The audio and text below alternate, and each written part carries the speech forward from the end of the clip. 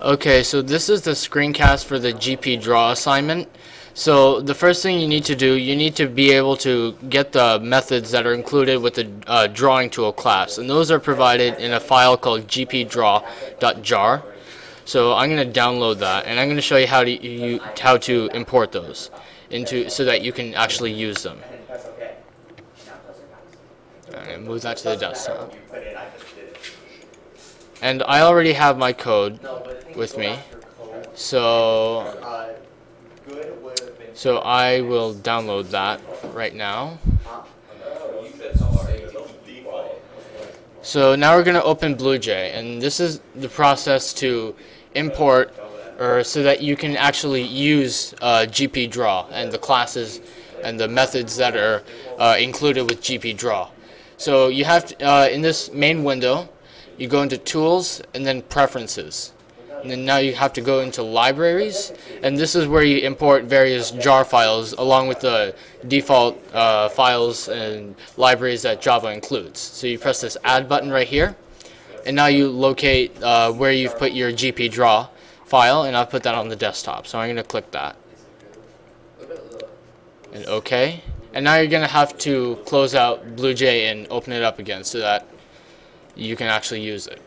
Okay, so now nothing looks different, but the only difference is that now everything that was in the GPDraw class can be used and imported. So I'm going to close this. Open. I'm going to open. What? Okay.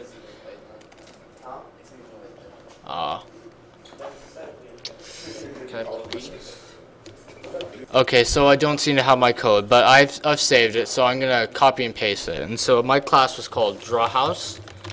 And so the good thing about the DrawHouse class is that you don't need to make it an applet or use any JFrames, because it'll automatically open a window from which it will draw everything that you tell it to. Let me grab my code. Here we go. And so notice at the top, along with the usual libraries, we also have this line. This is why we even did that thing with the libraries. We have to do import gpdraw.asterisk because GPDraw might have its own subclasses which have methods that are useful. And so we'd like to include everything that's part of GPDraw. And so this is a normal Java program. We have a class, and we have a public static void main string args. And so to use them, we have mostly two things, or maybe one thing. We have drawing tool. This is the object that the default object of the GPDraw file. It's basically a drawing implement that you can control and draw stuff. And this constructor, this highlighted piece of code creates a new sketchpad or window onto which we can draw using our drawing tool, which we've called pencil. So this method right here, so each drawing tool at every specific moment has a position, which is in x coordinates, and it also has a direction. When you do pencil.home, what that does, it goes to the origin, which is set as the center of the window, and it points upward. So it would be in the middle and pointing upward. And the forward method, whenever you do forward, and let's say any argument, in this case 200, it goes in the direction that's already in, and it goes forward 200 pixels. Not necessarily in any specific x or y value, but in terms of direction and distance from its starting point. Can you show the class specification for drawing tool, show all the methods that are available to it? Okay, I can do it. So on the class website, there are the class specifications for the drawing tool class. And here's a method that I was just talking about, forward. It takes a double as its only parameter. It moves in the current direction by the parameter number of pixels from the previous old position. And it also does a 0.5 delay. You can see this happening when you run the program, and throughout the process of drawing the house, you'll notice that it's not instantaneous. Notice that it mentions drawing mode. Each drawing tool has two modes, drawing mode and released mode, or I'm not sure what it's called. And this mode can be changed via the down method, void and no constructors, or I mean parameters, and the up method, which works in the opposite way. When it's in the drawing mode, whenever the drawing tool moves, it'll create a line or mark its position as it travels across that path. Versus when it's in released mode, it won't. It'll just move without leaving a mark behind. So what the down method, what that does, it puts it into drawing mode, and the up method will put it into the released mode or moving mode. So let me go back to my program. These are various sequences of steps needed to draw my house. Should I go over those? Like each step? Well, no, I mean, it's pretty obvious what that particular, like the turn right method. Yeah. And just talk about the parameters for those methods. Like Alright. turn right 90, what does that do? Alright. The turn right method means it changes direction in the clockwise direction. Okay. And the argument is the number of degrees by which it's going to turn. So 90 degrees, if you did pencil.turnRight parentheses 90, then that would turn it 90 degrees to its right. Okay. And similarly with the turn left, it also takes notice that it also takes negative arguments. All these methods can take negative arguments. If you want, you could also do pencil, instead of forward with a negative argument, you could do backward with a positive argument. Right, exactly. Those will do essentially the same thing.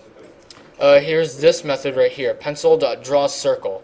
So what drawCircle does, that draws a circle that's centered at its current position, and the radius of the circle in pixels is the parameter that you pass to it. Okay. Here's some more methods that are interesting. Set width. So whenever it draws a line or a curve, it has a certain width. The marking, Right. You can make it thicker or less thick. So by default, 1 pixel would just be the thin line, but you can also change it to any other thickness. In this case, I've set it to 60 pixels thick. And notice that it's not a straight line coming from its sides, but it's actually a square centered at that, and that's what's making the line. Pencil.setColor. This takes an argument as a color, but so it changes the color to whatever color you want.